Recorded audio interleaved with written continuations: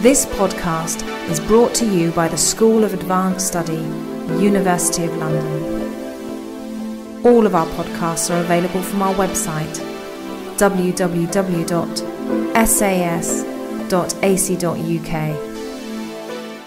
Hello everyone, I think we're going to start. I don't know if more people will come, but they can just come in. This is the fourth in a seminar series that we conduct with the Institute of English Studies. I'm from the Stephen Spender Trust. My name's Robina Thornburn. I'm very grateful to Lara Feigl for organising this and chairing it. We've got Elaine Morley, Lara Feigl, Matthew Spender.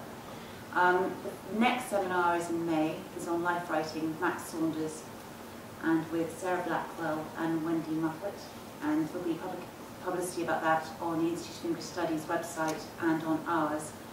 There are drinks afterwards to which you're very welcome. I hope you'll stay. That's at about 7:30. And I think that's it really. I think you should start. Thank you very much, Robina, and thank you for coming. So I am Lara Feigl, and I'm from King's College London, and edited the journal of the Stephen Spender with John Sutherland. This is Elaine Morley, who is a lecturer in the German department at Queen Mary, and is the author of a recently published book, Iris Murdoch and Elias Canetti, Intellectual Allies, and convenes an Anglo-German NA. Matthew Spender is the poet's son, and is in his own right a very well-known sculptor, and is currently writing a memoir biography about his father, including his time in Germany, which we're going to focus on today. So the format is going to be that we're going to look at a few photos. We are going to talk for about 10 minutes each about different aspects of European witness and Spender's time in Germany, and then three of us will have a bit of a discussion, and then we'll open up to questions from the floor. So we're just going to start. It seems like every seminar I give on Spender involves a photograph of him almost naked, but today we do at least get trousers. So here we have Spender in Germany with Natasha. Do we know where they are? No. No. This is his driver.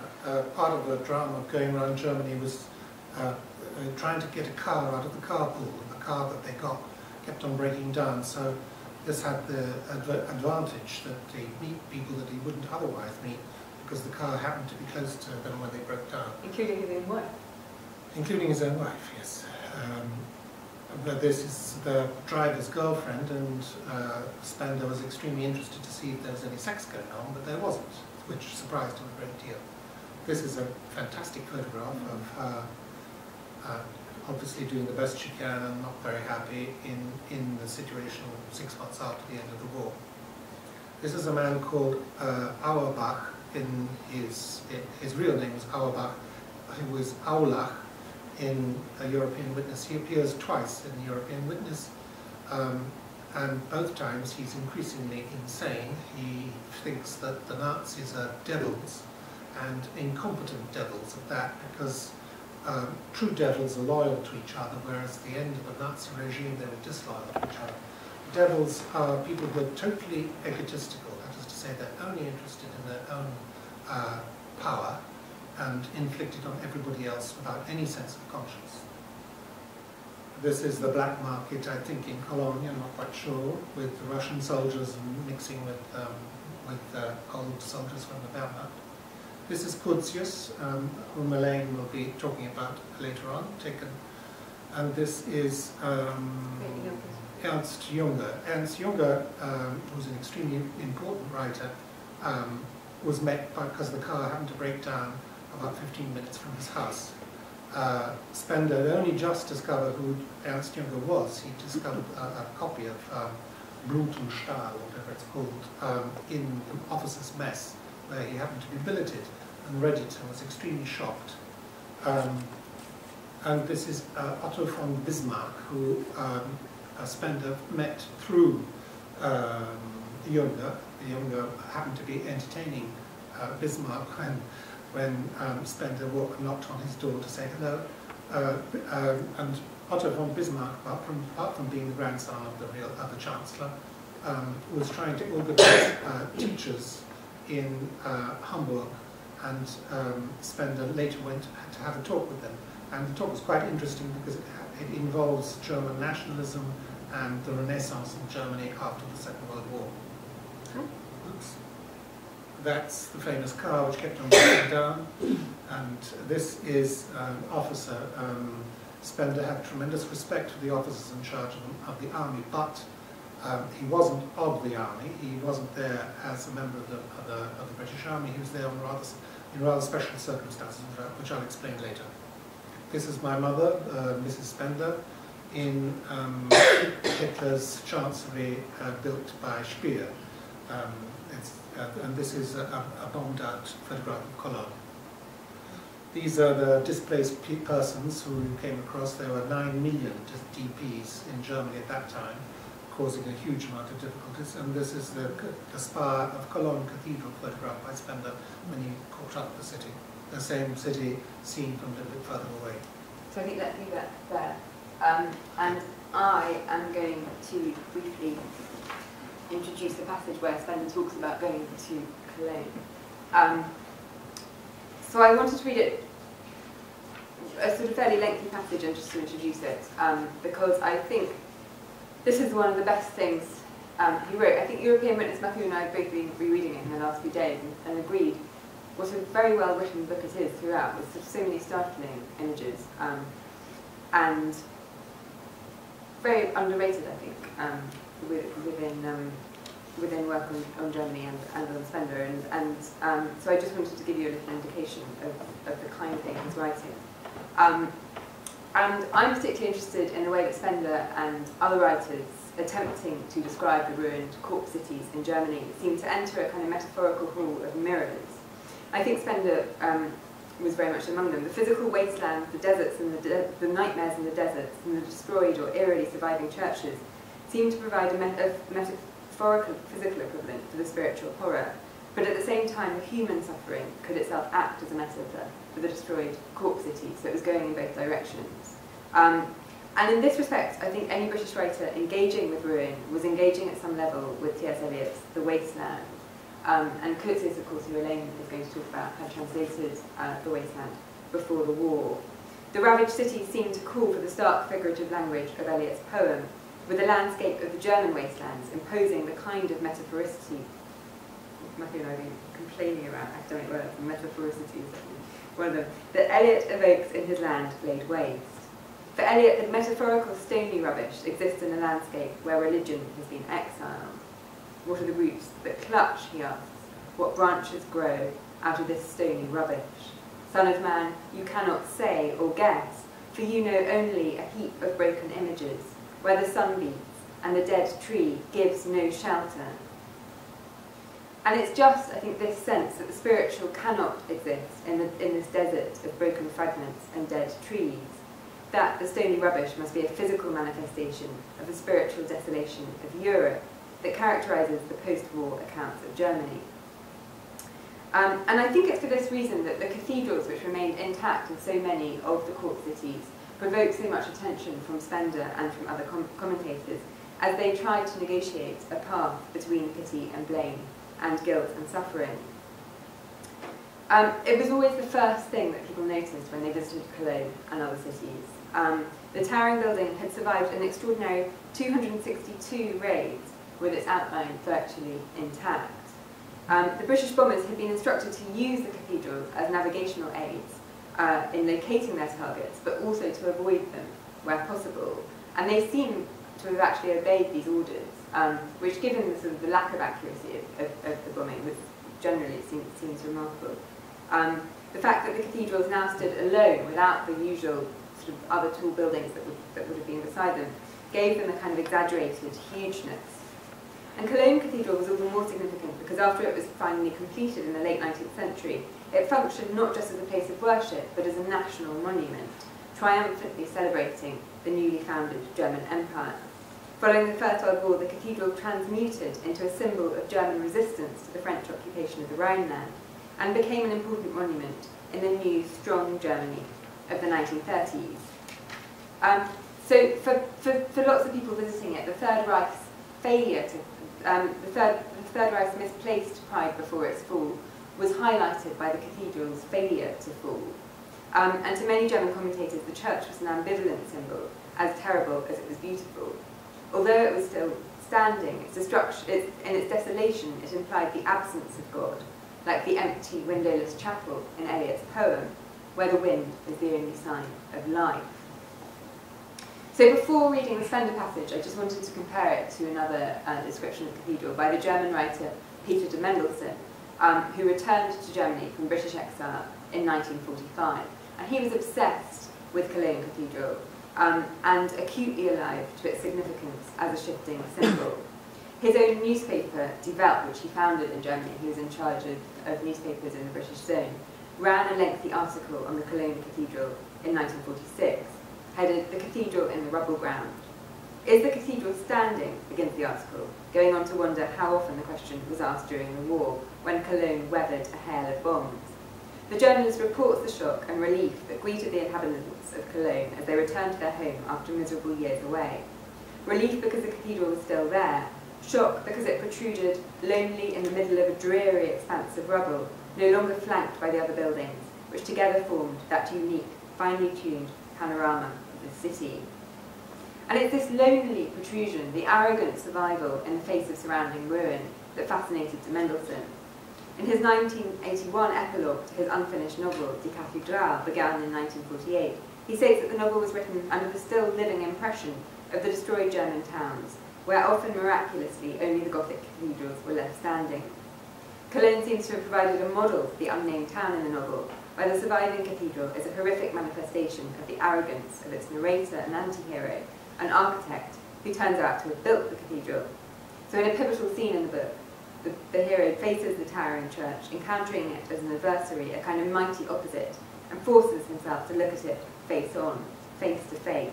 Why must you survive, he asks, addressing it like God with the informal do, and wondering why this, alone among his sins, has survived. And the mention of sin opens the way for an association of the cathedral with hell.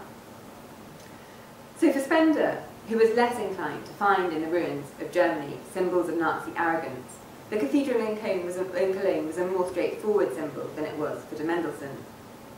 Like the German writer, Spender is first struck by the wasteland. It was in Cologne, he says, that I realised what total destruction meant. But he's more sympathetic to the plight of the inhabitants than de Mendelssohn, and compares the dead city to London, which he feels is merely wounded by comparison. In England, there are holes, gaps, and wounds, but the surrounding life of the people themselves has filled them up, creating a scar which will heal. In towns such as Cologne and those of the Ruhr, something quite different has happened. The external destruction is so great that it cannot be healed, and the surrounding life of the rest of the country cannot flow into and resuscitate the city, which is not only battered, but also dismembered and cut off from the rest of Germany and from Europe. Spender wrote this report, of course, for a British public that he felt wasn't sympathetic enough to the plight of Germany, and we'll talk about him as a kind of mediator later, hoping to make them feel responsible for this destruction, and also to see the dangers of isolating Germany as it had been in the First World War, when Cologne itself had been occupied by the British. It is necessary, he insists in another article in 1946, to avoid imposing conditions on Germany, which, although they may seem justified as far as the Germans are concerned, will have the effect of tying the whole of Europe to a backward and impoverished Germany.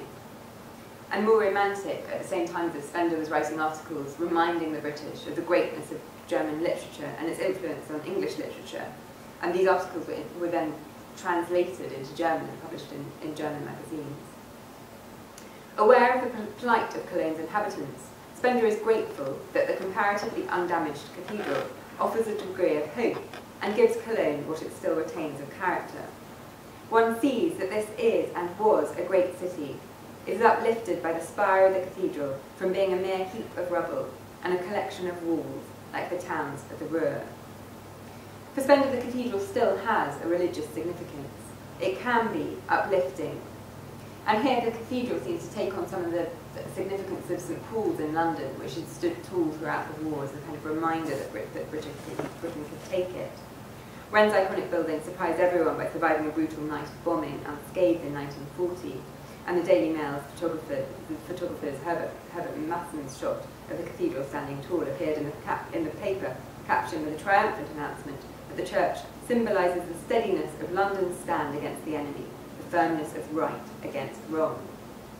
No commentator would go quite as far in their description of Cologne Cathedral, but Spender does seem to find the Cologne spires more symbolic of rightness than of hellish irony. Having described Cologne, Spender goes on to ponder the discouraging effect of the corpse towns, finding that the destruction is serious in more senses than one. And I'd like to read this passage. Can you just press the arrow forward? Yeah. The effect of these corpse towns is a grave discouragement, which influences everyone living and working in Germany, the occupying forces as much as the German. The destruction is serious in more senses than one. It is a climax of deliberate effort, an achievement of our civilization, the most striking result of cooperation between nations in the 20th century. It is the shape created by our century, as the Gothic cathedral is the shape created by the Middle Ages. Everything has stopped here, that fusion of the past within the present, integrated into architecture, which forms the organic life of a city, a life quite distinct from that of the inhabitants, who are, after all, only using a city as a waiting room on their journey through time. That long, gigantic life of a city has been killed. The city is dead, and the inhabitants only haunt the cellars and basements. Without their city, they are rats in the cellars, or bats wheeling around the towers of the cathedral. The citizens go on existing with a base, mechanical kind of life, like that of insects in the crannies of walls, who are too creepy and ignoble to be destroyed when the wall is torn down. The destruction of the city itself, with all its past as well as its present, is like a reproach to the people who go on living there. The sermons in the stones of Germany preach nihilism. So here Spender goes beyond seeing the ruined cathedrals as symbols of spiritual hope and ruin, and sees the ruins themselves as alternative cathedrals in their own right. He compares the inhabitants who haunt the lifeless city to the rats in the cellars, or the bats wheeling around the towers of the cathedral. And the reference to the cathedral seems to refer both to Cologne's literal cathedral, which uplifts the town and gives it an identity, and to the ruins, which are metaphorical cathedrals in themselves. This double metaphor is continued in the final sentence: the sermons in the stones of Germany preach nihilism. These sermons, presumably both metaphorical and literal, residing in the stones in the walls of the cathedral as symbol and the cathedral as metaphor, preach a destructive form of counter-religion. The real cathedral might still be uplifting, but the cathedral-like ruins are manifestly devoid of spirituality. The Gothic cathedrals of an earlier age have been transformed by a nihilistic culture into a Europe responsible for its own collaborative destruction. So that's just a quick sense of one of the passages in the book, and how it fits into a kind of wider context of people talking about Germany. And now we're going to move on to Spender's trip to Germany, and Matthew is going to give us. Okay, so Spender spent most of the war in the fire service. He didn't immediately join the intelligence services like most of his friends, mainly because he didn't get a degree at Oxford. He wasn't considered eligible. In the fire service, he always told me that he joined the fire service 10 minutes after the Blitz ended, and left the fire service 10 minutes before the V1s and V2s started falling on London. So for 3 years, he didn't fight more than one fire, and he was extremely bored and started a series of debates about, what will be the future of England after the war. And he would invite people to come speak, distinguished people like Julian Huxley, to give an idea of how England should be reframed after the Second World War. And this kind of raised his profile among the fire service, so that towards the end of his career he went into the PID, the Political Intelligence Department, which is a branch of the Foreign Office. He said always that he didn't do anything of interest inside that office, but it was enough to get him sent to Germany after the war. He couldn't just simply go 10 minutes after the war ended without having some kind of military identity. He was not in the army, therefore he had to have some kind of he wore an army uniform but without any insignia. And he had a covering letter to justify his presence in Germany to all the military people that he met.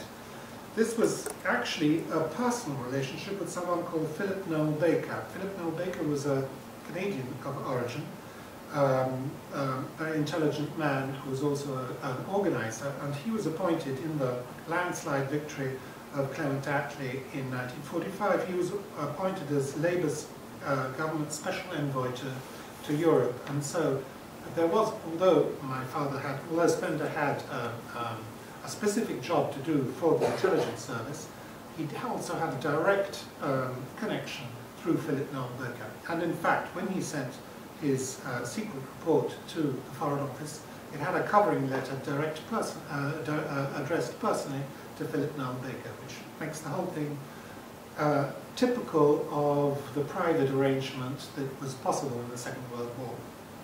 So why did he go to Germany? Well, the primary reason was to contact Ernst Robert Curtius, who was this father figure and mentor of everything to do with Germany. Elaine will talk about him later, with whom Spender had a close, as it were, it was his personal contact to German culture.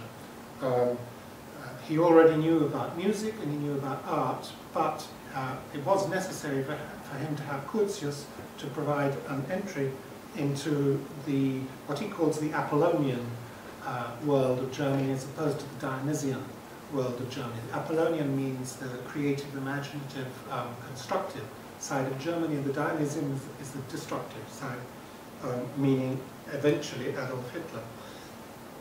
These two things being constant throughout German history. So it was a little bit trying to find a way back in time to find the origins of Hitler in German Romanticism, for instance. There are lots of people who have written about this subject, that there's an autodestructive aspect to the German Romantic movement, as well as this Apollonian impetus. But the difficulty was that when Spender finally caught up with Curtius, Curtius' answers weren't quite what Spender expected. Spender expected to at least begin to tackle the question of German guilt and responsibility. What he was interested was eventually reconstruction, but for the reconstruction to take place, there had to be an act of redemption on the part of Germany. And Spender concentrated on the figure, this one unique figure, chosen because it was so important to him at a personal level. It was from Curtius that Spender desperately needed something which could take things down to a bottom level, accept responsibility, and start again from scratch. In the back of his mind, in fact, he was thinking of starting a European magazine, trilingual, using French contributions and German contributions and English contributions. And he wrote at a certain point a program, subsequently, after having filed his report to the Political Intelligence Department. He started writing out ideas of what this magazine should do in helping to recreate a European sense of identity. So, in many ways, he was already in potential contrast with the thinking of the British government. The British government actually had made very few contingency plans on what to do with Germany after the winning of the war. So there was no plan for the reconstruction, and there was certainly no concept of political or cultural regeneration. In fact, in one of the interviews that Spender gave with the people who were monitoring him, one of the officers said, "Mr. Spender, in the future there will be no culture in Germany," which of course was extremely, wasn't something that Spender was likely to accept. The great tragedy of this book, European Witness, which is an extremely good book, very varied in what it chooses to describe. There are levels which are just entirely to do with the car breaking down and meeting people and talking to the driver about his relationship with the local German girls, which is actually fairly ephemeral, quite interesting. In the original of the book, which is in the Bancroft Library, there's a large sections to do with the black market, which was eliminated from the final book, and also large sections to do with the gossip in the officers' mess of the future war with Russia, which they expected to be imminent. So it suggests that maybe there was some censorship, or if not censorship, some auto-censorship. These are subjects which you could not discuss so soon after the end of the Second World War, as how we're going to start preparing for the Third World War. So those were eliminated from European Witness. But the real tragedy is that as soon as he got back to England, that is to say, in the winter of 1945, Cyril Connolly insisted that he publish at least the meeting with Curtius, which had taken place earlier. This led to an incredible dispute, because Curtius said, you have no right to publish the things that I said in private, you could, without asking my permission first. What Curtius said in private was, yes, the total German race, nation, must accept the responsibility for the Second World War. You can't just simply palm it off as being entirely the responsibility of the leaders, the high command of the Nazi Party. There has to be some gesture of collective guilt, which my father was extremely grateful to hear. He thought this was exactly what he wanted to hear. From a statement such as that, you could then build upwards, bit by bit, a new cultural identity of Germany. But Curtius was so furious to see it in print that he started writing angry letters to, well, Bertrand Russell, the Archbishop of Canterbury, and above all, T.S. Eliot. So a long, twisted correspondence took place, impeded by the fact that communications with Germany were very difficult, at the end of which Spender guaranteed to remove Curtius from the final book, from European Witness, which he did, but unfortunately this makes the book a little bit weaker. So to read this book, you also have to catch up with the meeting with Curtius, which was in Horizon, republished in the book on the 1930s. It's been republished various times. So this is a book of which an essential chapter is missing. The rest, apart from the ephemeral descriptions of well, not ephemeral, but not pertinent descriptions of Germany, romantic descriptions of the ruins and sensation of these bombs of depression that you would get. There's a certain point when he says, to hear a baby cry among these ruins has an incredible authority, partly because he'd just become a father himself, so this made him miss his baby back in Italy. I mean, back in England. Now Italy. Okay, so the secret Foreign Office report was filed, and it's in the National Record Office, the National Archives in Kew, and he brings Curtius into this report. He says, why are we helping, why are we not helping great intellects and non-Nazis such as Ernst Robert Curtius, and in fact we're helping people who have a known Nazi background, such as Werner Schulemann. He names Werner Schulemann in the private report, and he's called W.S. in the book, so his anonymity is a little bit protected in European Witness. But on file in the National Archives, there is this sort of torpedo going into the intricate interlacing departments of the Army of Occupation of Germany, because Werner Schulemann, who was the head of research, medicinal research, chemical research in the University of Bonn, was the head of Nazi doctors outside of Germany. He always had contacts outside of Germany, and he was the head representative of the Nazi doctors. So he was a high-ranking Nazi. and he simply would not accept the fact that he being denazified. He just simply refused to accept that he'd lost his job and been cancelled. So he declared that among these ruins, his house was going to be the Department of Chemical Research, which meant that it was impossible to stop him from working in it, since he was living in it. He was a very versatile man and absolutely arrogant and with a certain amount of courage. He went to the Nuremberg trials to defend one of his assistants, an assistant who was later hanged for having killed 250 people in medical research in one of the concentration camps. And Werner Schulemann said he's a wonderful man and the work that he's done is of great benefit to humanity. This man, Schulemann, is even today studied. There's a whole department of research in Germany which is interested in precisely this point. If we're talking about moral responsibility, German guilt, in the middle of it there is this awful dilemma of do you enjoy the benefits of medical research undertaken by the Nazis, most of which was rubbish, but a certain amount of which did actually improve medicinal, was of benefit to medical research. Do you use it or do you not use it? If you don't use it, you're throwing away a piece of knowledge which has been acquired. Anyway, that sort of peripheral to But did Europe. he discover malaria? That's right.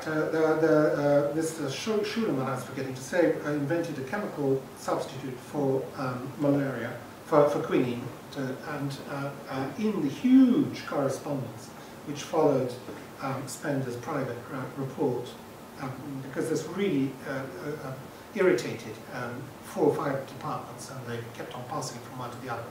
There's one British officer who said, we cannot do anything to this man. Without him, there would have been no Burma campaign, because they used Mr. Schulemann's, Dr. Schulemann's advances in chemical substitute for quinine for the Burma campaign in Southeast Pacific. Okay, that's one of the unusual aspects of it. By accident, because of the car breaking down at the end of his tour, he met Ernst Junger, who I've discussed. Ernst Junger was the most decorated German soldier of the First World War. He was very young when he joined, 17 I think.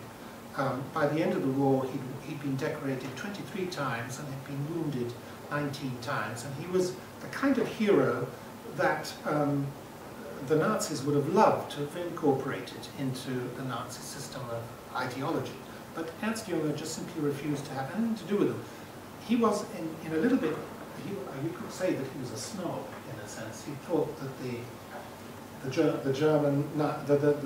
Nazis were just simply unspeakable people, and he didn't want to have anything to do with them on a social level. But he was left alone. He went right the way through the Second World War. He joined the army. He went to Paris, where he sort of pretended that the war was not taking place. He saw his French friends, Montelon among them. And one of the things that he asks Spender to do when they meet by accident is to take a letter to Montelon, who's undergoing a certain amount of trouble. And wasn't he murdered, Montelon? Well, anyway, he was a French collaborator, which Junger seemed to think was a matter of no concern. So, in its strange way, Junger also had a vision of reconstructing Germany. That is to say, recreating a united culture between France and Germany. Curtius also was a great French scholar, had the same idea. All this fell to pieces, unfortunately, because of Curtius losing his temper, and because my father had only just understood who Junger was, detested blood and steel, this book about fighting in the First World War. It was absolutely the opposite of it. But he admitted that it was an absolutely terrific book, but it was disgusting as well. I think in European Witness it says this is a disgusting book. Meeting Junger in the flesh, a short man, very neat and tidy, the absolute opposite of what you'd think of a bully. Ernst Jünger just happened to be a very good soldier, and in blood and steel. There's even comic moments. There's a moment when Jünger loses his Iron Cross in the middle of combat, and him and his backman, or his assistant, go down on their hands and knees in the middle of being fired at by the British soldiers to look for his Iron Cross, and it takes them 5 minutes to find it.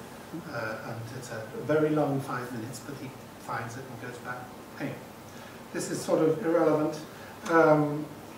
Otto von Bismarck, whom Spender met with Ernst Jünger, was trying to start a teaching program for rehabilitating German youth. The difficulty was that the British Army refused to allow ex-soldiers to be used as teachers. So Otto von Bismarck was just come out of the German army. He didn't say, he didn't explain that in the Nazi period, the German army was one way of escaping from the Nazi party. It was called inner exile within Germany, because you could find yourself in a contingent of the German army which had no Nazis in it, and you could then talk perfectly openly. If you were then used by the Nazi party to fight Germany's war, well, that certainly was an ambivalent predicament, but at least you didn't have to go into exile. Exile for many people was an unacceptable choice. Just because the Nazis had taken over Germany, you didn't feel obliged to have to leave Germany as a result. So this is an interesting book with so many open doors which don't get followed up at the time, possibly because they couldn't be followed up at the time. Spender's attitude to Otto von Bismarck is, in the end, quite suspicious, because the idea of transporting ex-army officers into a teaching program is exactly the opposite of what he thought that he was trying to achieve. If you're trying to denazify Germany, then surely it would be very counterproductive to indent into the teaching service. There's a lot of our army officers who happen to be friends of Otto von Bismarck. Equally, when he goes to see Adenauer, there again he meets Adenauer, Konrad Adenauer, at a very particular moment. It's about a fortnight before the British decide that they don't trust Adenauer, and they sack him from his job of mayor of Cologne. They're right not to trust Adenauer, because at a time when it was illegal to start political activities in Germany, Adenauer is secretly trying to establish a political party, ostensibly local, but that collectively would add up to being a national party. And one of the things that he proposes to Spender, and Spender in perfect innocence writes it in European Witness, is that the Frankfurter Allgemeine should have a Kölnische Allgemeine. The main newspaper of Frankfurt should have a northern edition, in fact publishing the same kind of articles. In other words, you have a mass communication all over Germany, although you're obeying the command of the British occupying forces to keep the two things separate. Well, anyway, Adenauer a fortnight later lost his job, and he did in the end succeed in founding the CDU, the Christian Democrat Party, and he led it, and he was Chancellor 4 times, I believe. And there again, by sheer luck, Spender meets this person, has an interesting conversation with huge ramifications. One of the assistants now in that office is an ex-Nazi, although Spender doesn't realize it at the time. So this is a book which, if you can, pleasurable to read, with very interesting, as Lara says, very interesting things to do with the emotive reaction to the sight of Germany in its state of destruction. But at the same time, if you're seeing it as a political book, there are lots of doors which have been opened in a most casual way, begging teams of PhD students to go in there and trace all the details, subsequent details. But in the end, it remains a personal book. He published it. He didn't survive the relationship with Curtius. Unfortunately, could not survive. And eventually, Spender lost interest in Germany because of the failure of the relationship with Curtius, and then became more interested in making this axis between America and England rather than England and Europe. It was just too difficult.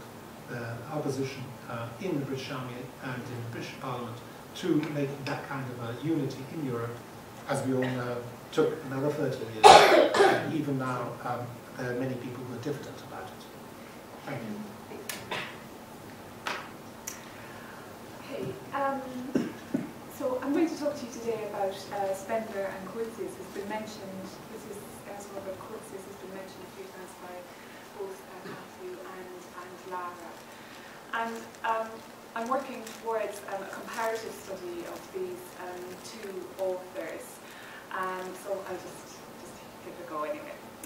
So Stephen Spender, the authorised biography, gives only occasional glimpses of the poet's relationship with the man who, along with Auden and Isherwood, provided him with what he considered his deepest friendships.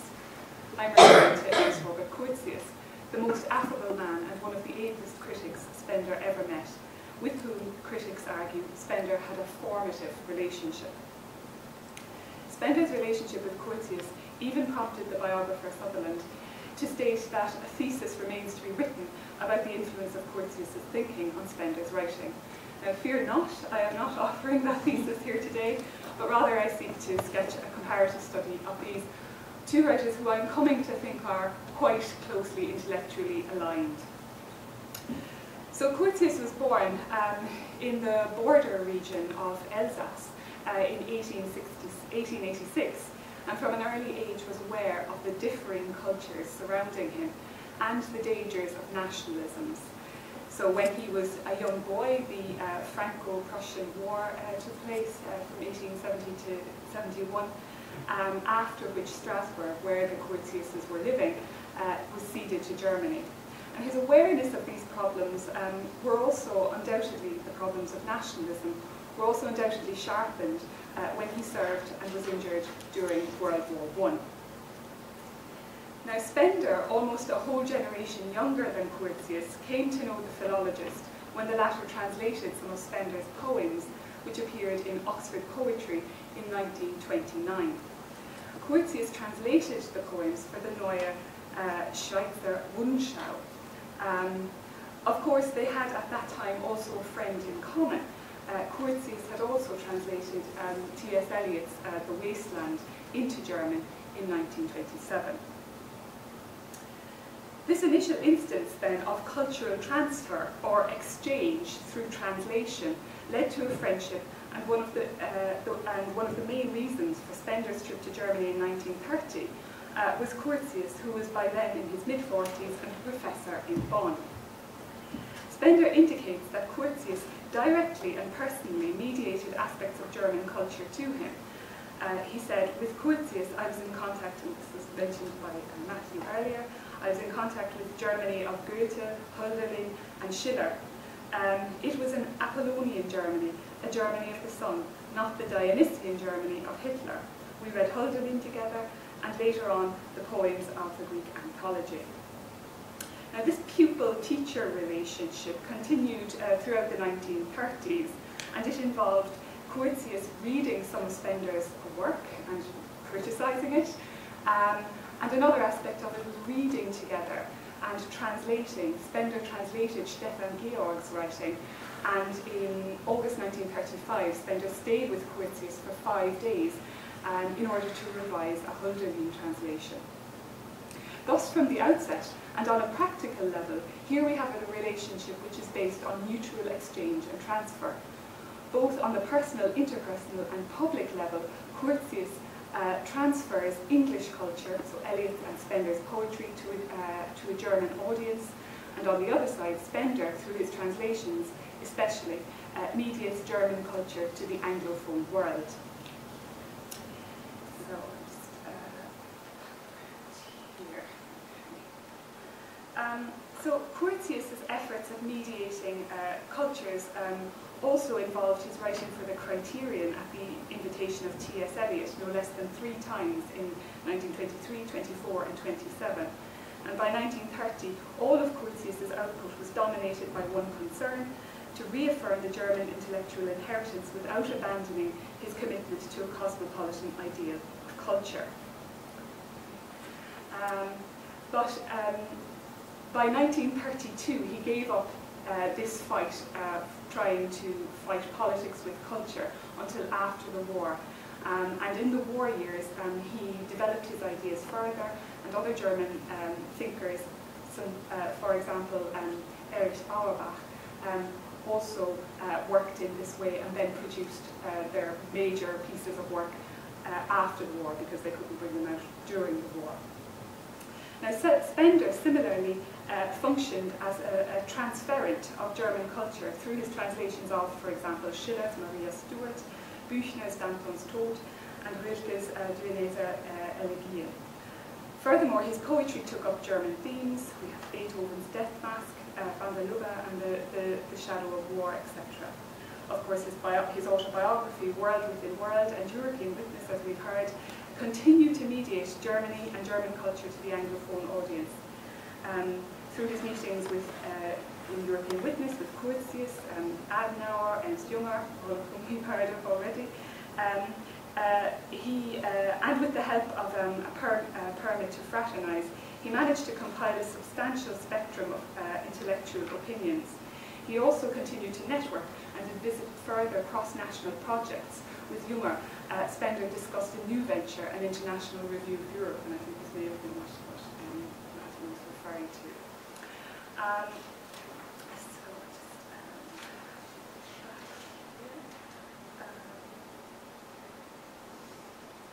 So while it's important also to point out that this was this active attempt to translate or transfer for Spender German culture to Britain, and also for Curtius Anglophone and foreign culture within Germany, was at best a risky but at worst a very dangerous enterprise, because Anglo-German antagonisms were on the increase, as suggested by the fact that when in 1932 Spender asked Curtius to accept the dedication of poems 1933, the older scholar refused, frightened of repercussions given the ominous political atmosphere.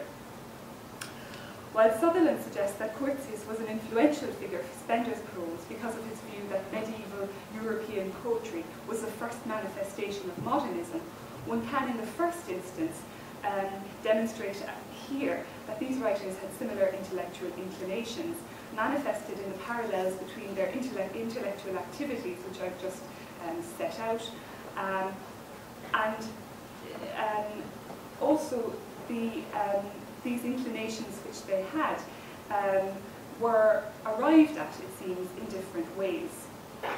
Now, the direction which Curtius's work took was dictated by his personal experiences of external pressures, namely the aftermath of the Franco-Prussian War and later the coming of the Nazis to power. Curtius's work since the beginning was concerned with the connections between peoples, especially within Europe. His early writing sought to promote an exchange of ideas between French and German intellectuals that would eventually lead to a new unity of the European mind. To mediate between the literary consciousness of France and Germany was for Curtius not a theoretical proposition but a cultural programme.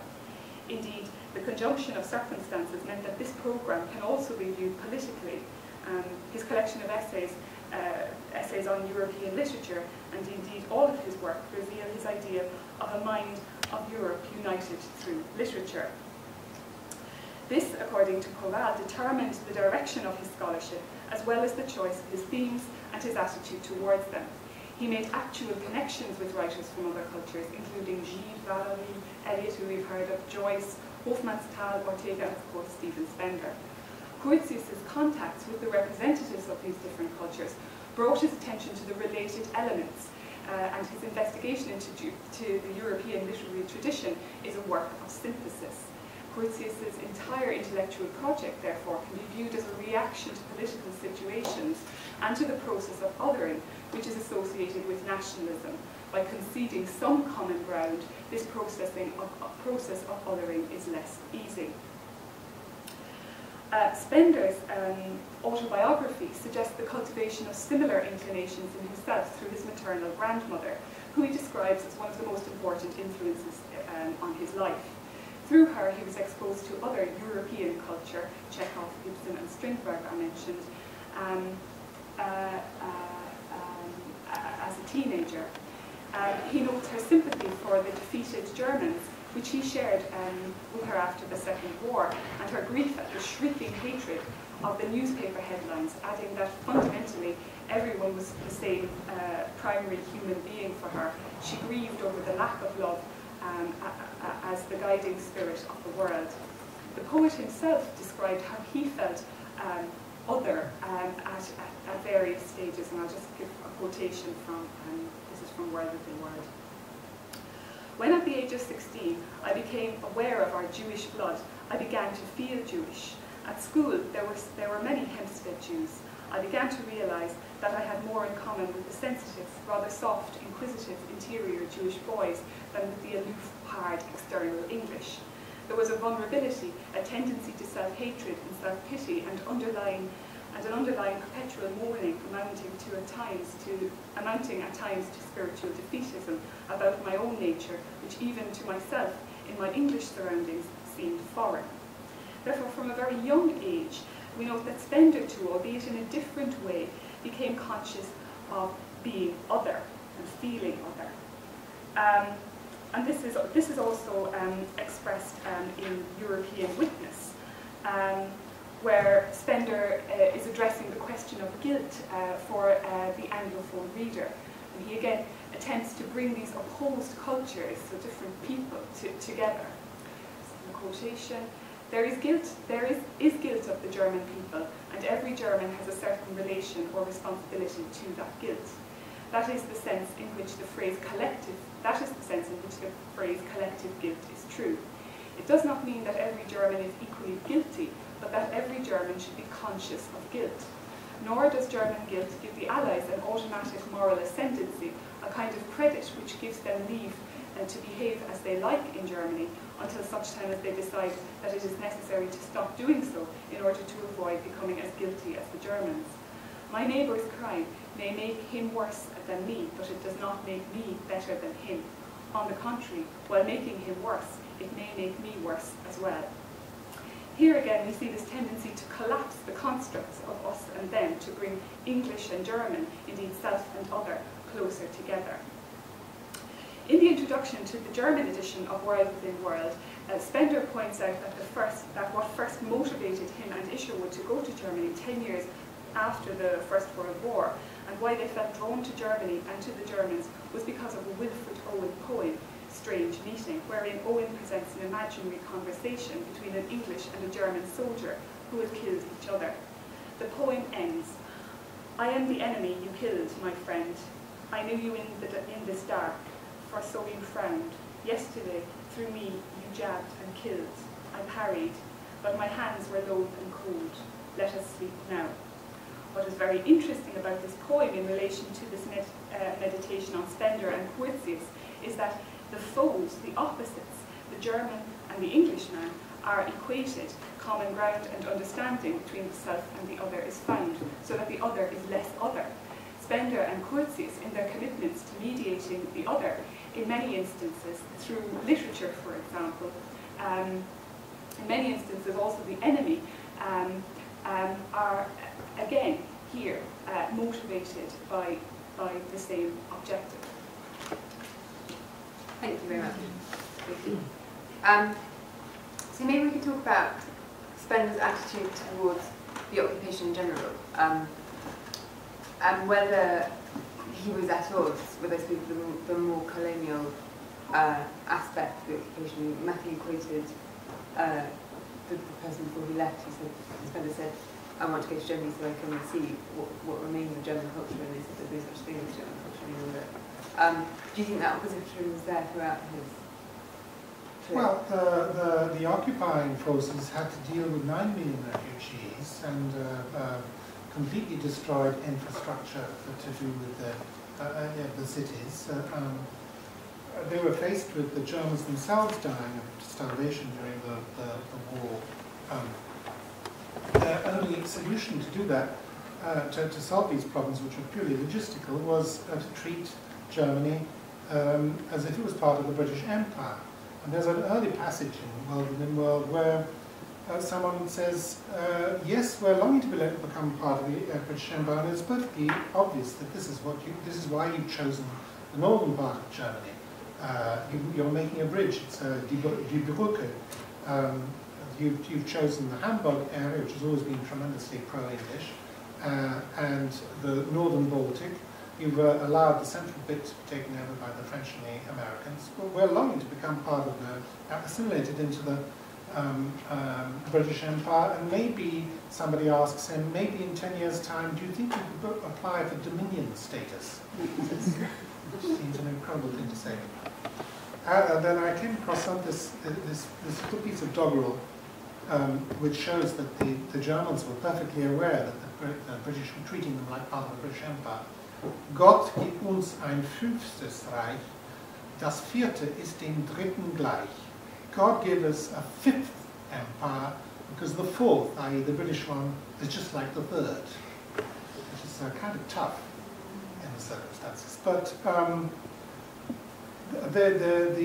the policy which Spender thought was completely useless was the non-fraternization policy. The non-fraternization policy was irritating also to the soldiers themselves, because it actually exacerbated this business about, it sort of forced the British to treat this part of the world as if it's a conquered country and a part of the empire, do this, do that.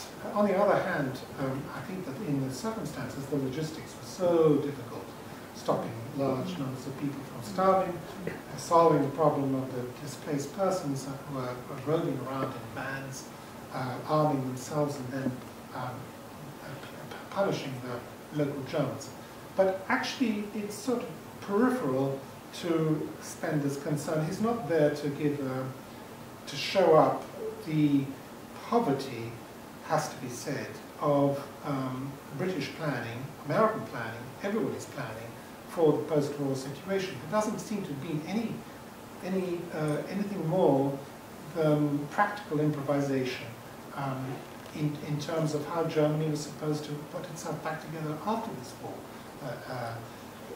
The only people who seem to be vaguely aware of this problem, there's another passage towards the end of the book, is when he finds himself in the messes and has to sleep and eat with the RAF. The RAF participated in the total destruction of Germany. They seem to have a conscience of what they've done, but because they are the RAF, they're not in direct contact with the Germans, so they live in this strange kind of limbo. But his primary concern is Germany. It's not to criticize or even advise the British occupying forces, other than to suggest that the education of the Germans should be placed on a higher priority. When the report is finally read, because of course nobody read it for several months, the Foreign Office says some of this is getting to be out of date, ignores the, we are doing much more about education, and we are also doing as much as we possibly can to bring textbooks to Germany, but we have a paper shortage in this country. So they accepted it as being a just criticism that education should take a higher priority. Adenauer was talking about spiritual renaissance of Germany, but then his idea was to create a political party which is also a Christian party. So with Adenauer, it was slightly confusing whether he's promoting Christian renaissance or a political party's renaissance. I suppose I was just struck rereading it, because I think our sense of Spender is very much that he's going there to ruin the great culture. He wants to rediscover the good Germans. And I was struck reading it that he is quite prepared to, I mean, the passage you quoted about collective guilt, it's not the sort of simple message of collective guilt, but he's still prepared to sort of blame the Germans. Absolutely. I think it's not. And when the Germans sort of defend themselves, I think he's quite objective. I think he sees things very clearly. He's not. He's not. You know, I think it's not that he's afraid to kind of apportion blame, but but too much of that doesn't get Yes. anywhere, and he's very conscious of that, I think.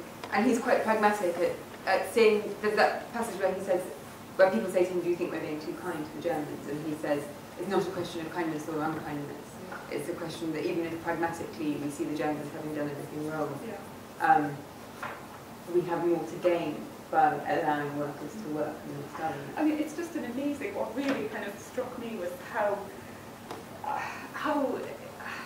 he seemed to be so many things all at once. That's such a diplomatic kind of stance to take, you know.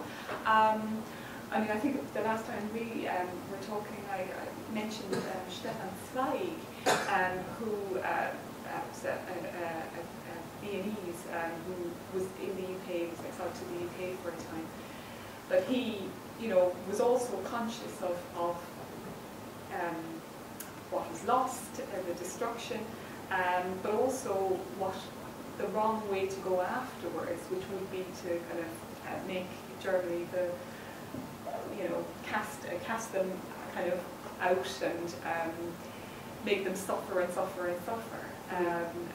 That wasn't the way forward. I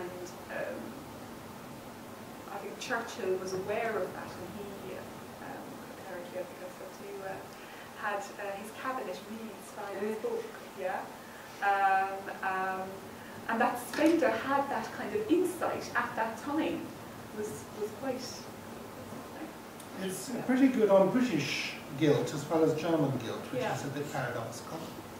The British, despite their respect for individuals, are rulers of an empire, and it is here that their danger lies. Directly they go abroad, they start generalizing about the natives.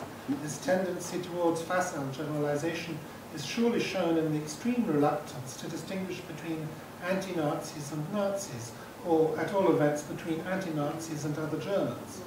The officers, far more than the rank and file, refuse to recognize that every German is a separate human being. They refuse to see that we must treat the Germans on a relationship of man to man and not of man to guilty beast. Which is quite idealistic. Sure it is, yes. And more so than other things he said. Well, it's quite unusual to see a book which starts out to define German guilt, and then on the way discovers that you have to define English guilt at the same time. I mean, I think that Ian Baruma's book on war guilt, which is a fantastic book, first of all it says it's almost impossible for defeated people to feel war guilt, because the experience of defeat is so devastating that any other sentiment is just simply eliminated, shut on one side, which is an awful thing to say, but I think it's a fairly human thing to say that there should be that kind of a reaction. But not even Baruma starts arguing about guilt being something which cuts both ways, as it were. Talking of which, I thought maybe we could talk briefly about his poem, Responsibility, the Pilots Who Destroyed Germany. Did he write that after going to Germany? Absolutely. Should we read it? Sure.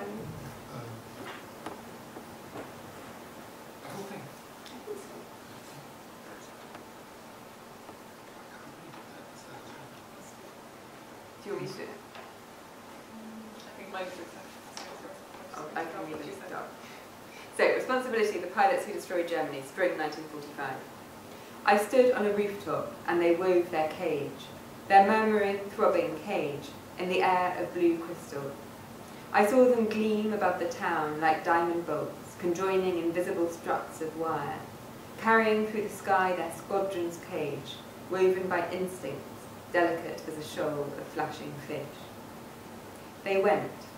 They left a silence in our streets below, but they left a silence in our streets below which boys gone to school leave in their playground. A silence of asphalt, of privet hedge, of staring wall. In the blue emptied sky their diamonds had scratched long curving finest whitest lines. These the days soon melted into satin ribbons, falling over heaven's terraces near the sun. Oh, that April morning they carried my will, exalted, expanding, singing in their aerial cage. They carried my will. They dropped it on a German town. My will exploded. Tall buildings fell down. Then, when the ribbons faded and the sky forgot, and April was concerned with building nests and being hot, I began to remember the lost names and faces. Now I tie the ribbons torn down from those terraces around the most hidden images in my lines, and my life, which never paid the price of their wounds, turns thoughts over and over like a propeller, assumes their guilt, honours, repents, prays for them. What is that? I think maybe some questions, no? Yeah? Should we just talk about it briefly? Do you know the context of his writing? This must be early April 1945, so it's before he goes to Germany. He's seen a lot, hasn't he? Okay, so he hasn't yet seen, because I felt it was the sort of response to the ruined city, basically, the Jew. No, I think that's before they left, because otherwise children were playing in the street. I know that there was a moment when he was in the fire service, when sitting in a railway carriage, he sees that there's an airman looking at him very intently, and says, the airman says to him, "It's you chaps we're sorry for when we set off at night." I.e., no distinction between the fact that Spender was a British fireman and they were off to bomb German cities, obviously not English cities. He was particularly good at seeing the reciprocal evil, as it were. Once you get into a war situation, it's very, very difficult to start distinguishing between degrees of evil. He did want tremendously people to recognise the evil of the concentration camps. There's an early moment when he meets someone who describes being in a concentration camp for 7 years, digging out peat. It comes quite early in the book. It's clear that Spender doesn't quite believe this man who's haranguing him, giving us a mad speech with no details in it about the horror of inhumanity of man to man, whereas Spender would like to have heard something very specific about the concentration camp. Instead, this man is being transcendental about the experience he's been through. I think the best thing about the concentration camp passage is that bit where he sends the concentration camp inmate upstairs because they're not allowed to recognise officially in the dining room where he's having breakfast, and then he's left feeling quite guilty about the fact that he had this sumptuous breakfast where this man is going upstairs. Oh, yeah. And then he thinks, but then he says to us, but that didn't stop me eating because guilt makes me anxious, and when I'm anxious, I'm very greedy. Yes. And that sort of Spender's honesty pushed far further. I mean, that's sort of what's always best about him. It's that sense that he's never going to quite not tell us that thing that's a bit embarrassing about him, which stops him being as sanctimonious and maybe idealistic as he is elsewhere. But at which point maybe we should. But I do think that poem feels like it's a sort of overlaying, I suppose, of the imagined destruction in Germany and the actual destruction in Germany. It feels like it's a remembered moment of having seen Germany. I don't know, but I think that probably was fire service and Air Force, and it's written from the English side. I'll have to look it up. Yeah, let's find out.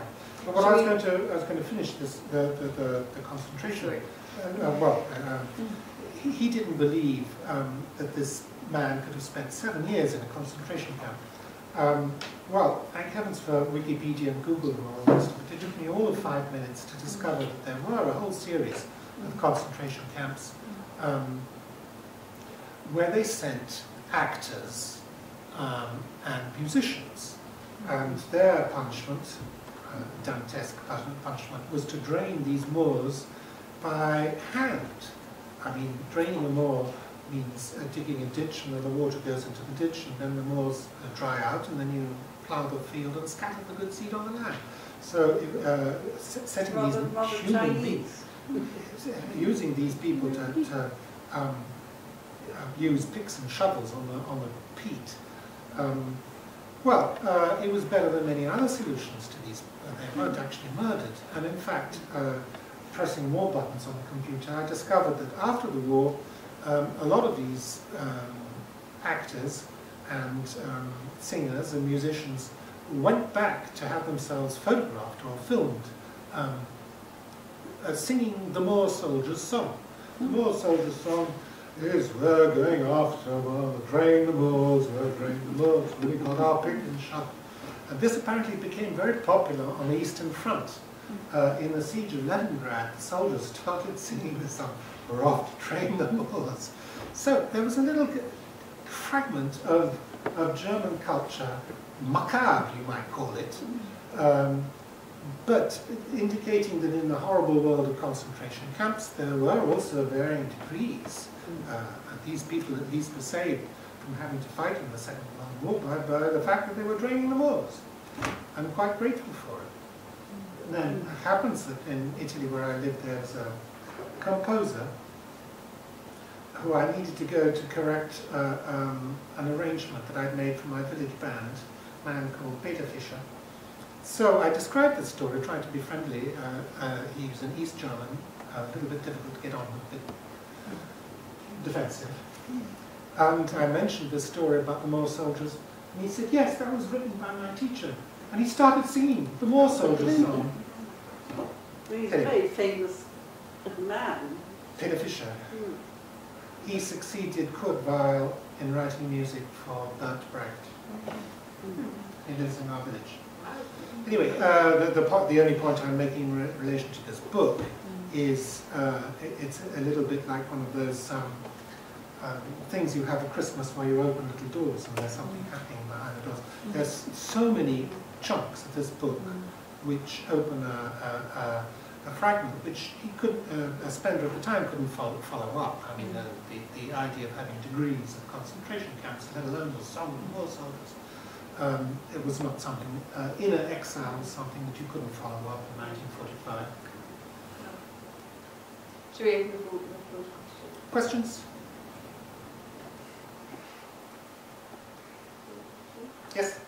As in your personal experience, as Spender got older, did he, and saw what happened in Germany after the war in the years following, did he see the way that they tried to deal with the sense of what was collective guilt and how would they approach it? How would they try to teach children about it? What do you think of that? I have an impression that he lost interest in Germany after his friendship with Curtius died. Curtius wouldn't forgive him for this dastardly deed of publishing his words in a magazine. And in fact, did see him before he died. A couple of times, yes, but it wasn't doing really well. In the letters with Eliot, there's a point when Spender says, I know I'm in the wrong and I feel very badly about it, and I've apologized 4 times to Curtius, but I've apologized so many times that I'm beginning to feel a little less in the wrong than I did. Because after all, people like Curtius, they're in a position to, if they make this apology public,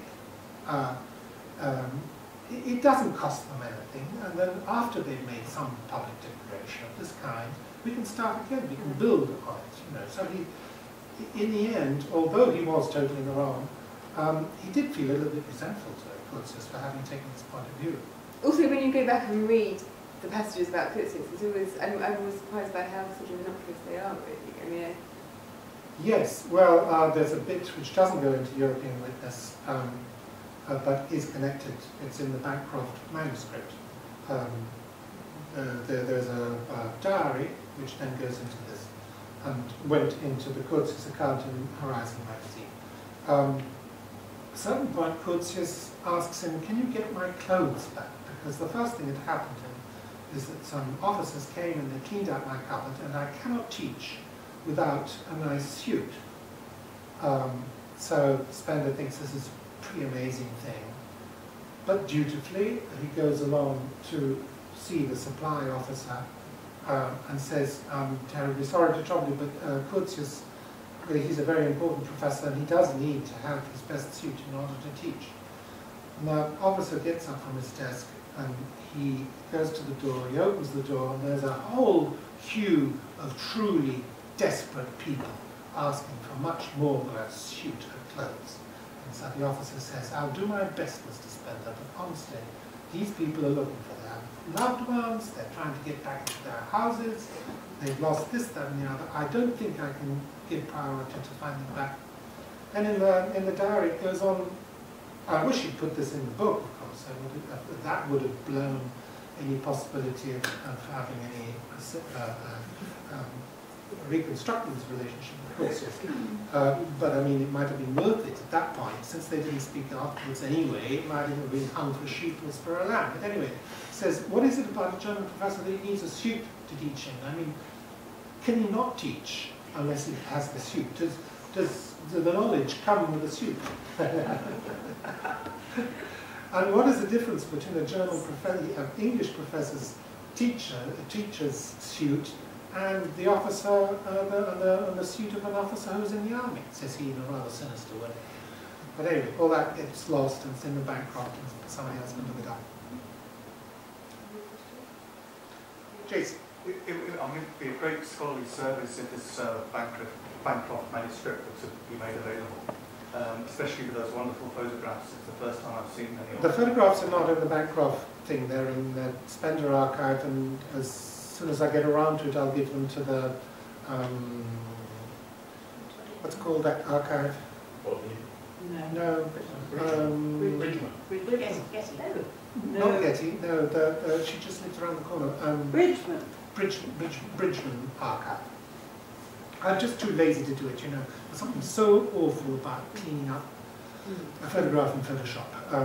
I just put it at the bottom of my priorities. But they're nice photographs, and I will sooner or later put them there. And the Bancroft manuscript, you're hoping to publish those extracts in a new edition of European Witness? I do not know what to do with this book. I've worked at it quite a lot. I've given it sort of 3 or 4 months. Had it scanned and typed and checked. I've traced the Secret Service report and the comments on the report, and scanned and tidied up the Horizon versions, and collated with the Bancroft manuscript. But I don't know where, it's a huge editorial job.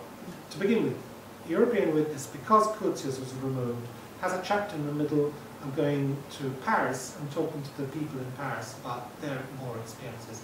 And, you know, it's like having cauliflower for breakfast, as the Italians say. It just simply does not fit in the book, because the experience of being defeated and pretending that you've won, which was the French predicament. There are no French scholars here who are going to say that's a terrible way of putting it. But it was, that was their predicament. They had to pretend they'd won the Second World War or they'd lost.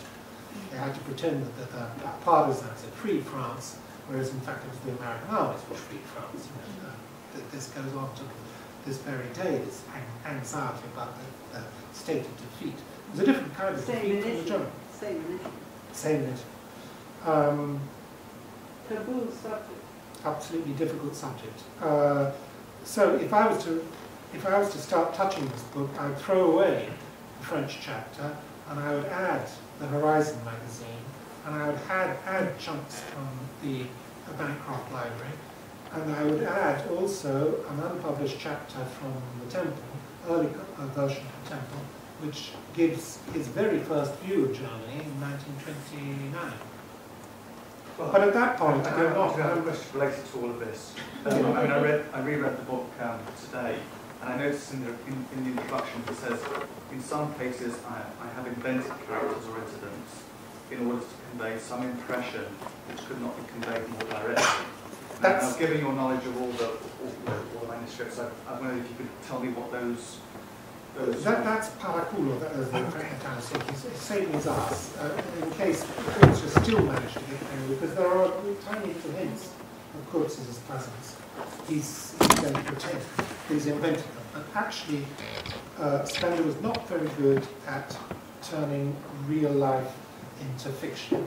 So even the fiction is always very close to our real experience. And the way he wrote poems is he was very faithful to a moment of vision that inspired the poem. It works when he uses that kind of relationship with reality in a poem, but it makes it very difficult if you're trying to fictionalize reality.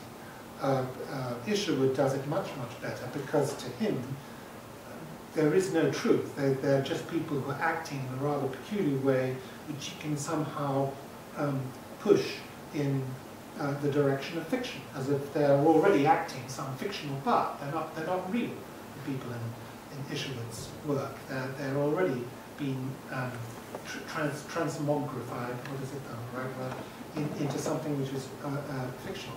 So do you know which of the characters in here are invented? No, not in this book. No, I don't think they are invented. Well, he says that, I mean, Jason's right.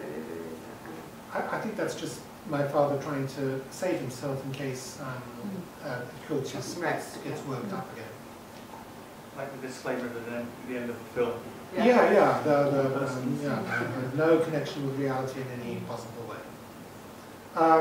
I was reading in Isherwood on Rügen Island is one of the Berlin stories by Isherwood. And it describes a very neurotic English boy who's being treated very badly by his current German boyfriend. And he's accepting it all because he's a bit of a masochist. And there's a bit when Isherwood explains the background of the English boy. Every phrase is true, but comes from a different person. There's a phrase which comes out of my father's life, there's a phrase which comes out of Francis Turnbull Peters' life, and there's another one that comes out of Robson Scott's life. Put together, they do form actually an imaginable fictional character. But it's completely fascinating, of course, because it's something which my father could not do. He couldn't do this sort of collage thing of arranging reality so that it could change into all work of fiction. That's an extraordinary tour de force on Isherwood's part. A lot of the stories in the Berlin stories were things which happened to my father, which he then tell Christopher, and Christopher would write them up. Part of the anxiety of the quarrel, which meant that Spender never went back to Berlin after 1932, they had a terrible quarrel, is because Isherwood is slightly anxious that Spender would write his version of his stories before Isherwood had managed to shut them into the Berlin stories. More questions to do with Germany? Yes, I had one. In that your description of the Apollonian Germany struck me very much as how close Stephen Spender was to Michael Hamburger, who was a German Jew who came to London, fought in the British Army, and the sensitivity factor as well was very, very close to her. I was just reading the correspondence between Spender and Hamburger in the Bodleian just 2 days ago. Complicated story. Hamburger had a terrible depression at the beginning of the war, and Spender writes a letter saying, cheer up, of course the situation is absolutely terrible, but we can none of us allow ourselves to be overcome by depression. A nice letter, and I think that probably Hamburger managed to pull himself together. It's a good, supportive letter. Then, with his business about Hölderlin, introduced by Curtius to Hölderlin, Spender was completely fascinated by Hölderlin and the life, and wanted to write a libretto for an opera to be written by Roger Sessions at some point, I think. Not that it ever got that far. Don't quote me on that. And he was going to do a translation of Hölderlin with Michael Hamburger, and it went on for quite a long time, but just between us lot, Spender's knowledge of German was not up to Michael Hamburger's standards, and if Hamburger then wrote a 4-page letter saying, in line 23 you've made a slight gaffe here, it shouldn't be this, should be that, and in line 28 you should be doing this and not that. I can just imagine my father saying, fuck this, I just won't have to on with it any longer. So the translation of Hölderlin never actually got published. It's a shame. It's a shame. Hamburger did translate. Hamburger translated the whole lot with Routledge, later in the 50s, I think. So he was working on it as Originally it well. was going to have been done with Yeah. Spender, but a mixture of frustration at his own lack of knowledge and lack of time too, because translation doesn't earn anything, and the correspondence includes. They were going to translate together Der Turm, a huge thing by Hölderlin, which goes on for 90 pages or something. And then their letters saying, well, all right, well, you do the first version, I'll give you £40, and then all we're going to be given is £65 anyway. And then Do we have one final question? Do you think that Spender went to America because he could earn money at the universities there? And damn right. No university in Germany could pay him. Not at all, So yes, he exactly. went where he was paid. I certainly don't think he wanted to be a German prof with a uniform and all the rest of it. But he did prefer German culture to French culture. Yes. Rather the spice. Well, of we French. with this business about Mr. Schulemann, the despicable, horrible Nazi medicine doctor Schulemann, I was in communication with some people in Heidelberg, I think, because Schulemann is a test case. They love him because it's so awful. The moral predicament of Schulemann is so absolutely terrible. Everybody adores examining it. I was told the first generation of survivors of the Second World War did not talk about it with anybody. Silence. The second generation, which is our generation of the 1960s, were very recriminatory, saying, how can you be so silent? What do you think about the concentration camps? The What about 68th generation, 68th they were generation. protesting as well Absolutely. because a lot of Nazis had been reintegrated into the establishment. Absolutely. Germany could not be run. This is another great file in the National Archives, which is connected, sort of, with the file. I mean, it's Spender's file about going to visit Germany, the secret file, is in with a mass of other papers, many of which are to do with denazification. And the English were up against an impossible situation because every level of responsible life was Nazified. Even the choir boys were Nazified, you know. So you couldn't remove all of them without having a terrible problem of what? I mean, there were no substitutes. There was nobody in Germany for 13 years who had any experience of responsible governance, discipline, blah, blah, blah, except the Nazis. So there had to be some compromise. Also, Spender's very good on the fact that often the so-called anti-Nazis are sort of more indoctrinated than the Nazis, and once you start really trying to sort of... Yes, there's an interview with a communist right at the end of the book, and a lot of people pretending to be anti-Nazis whom Spender doesn't like, finally comes across a communist, and the communist says, yes, I am consistently anti-Nazi for the last 13 years. So then Spender says, well, it's nice that you now believe in parliamentary democracy. How long is it going to go on for? And the communist said, well, as soon as we establish the parliamentary democracy, we'll start trying to destroy it, basically. You know, Can I ask you, did he ever have any interest in politics? Because it strikes me that his work, particularly his German work, is almost kind of a soft politics. You know, it's almost a work of kind of diplomacy, really.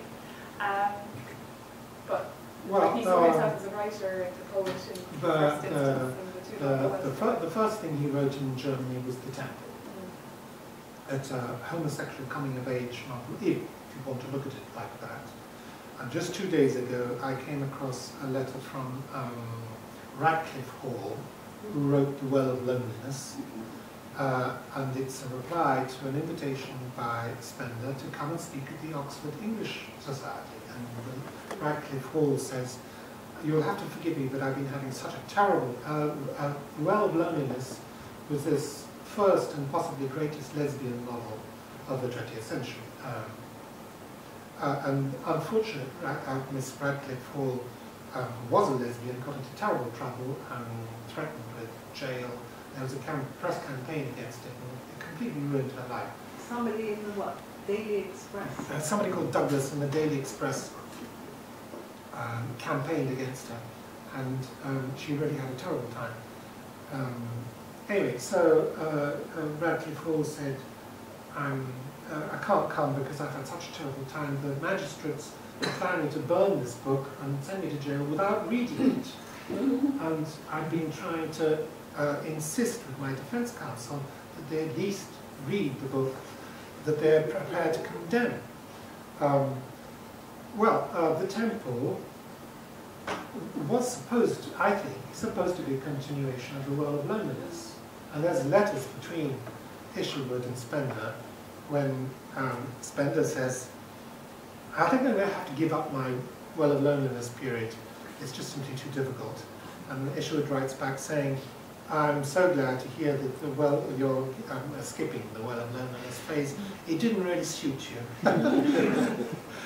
And I've been trying to work out the various consecutive versions of the temple, which is very difficult, but you can work it out. And at a certain point, he sent it to Cape, at an early point, in 1932 or something, long before it was sent to other people.